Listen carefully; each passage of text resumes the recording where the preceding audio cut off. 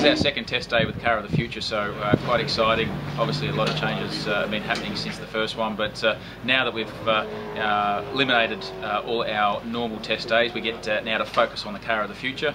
As I said, we've got a number of things that we're going to focus on. The rear end, obviously, trying to work out the independent rear end, the gearbox selections, but all in all, just to get another run in the car. Obviously, very vastly different to what we normally run, so I'm quite excited and really looking forward to it.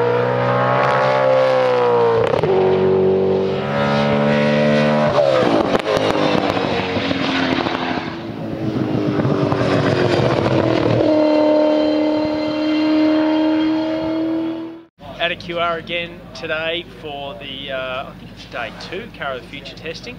Yeah, we're just running through our plans of what we want to achieve this year with Car of the Future, getting ready for 2013. But Lowndes is in the car all morning.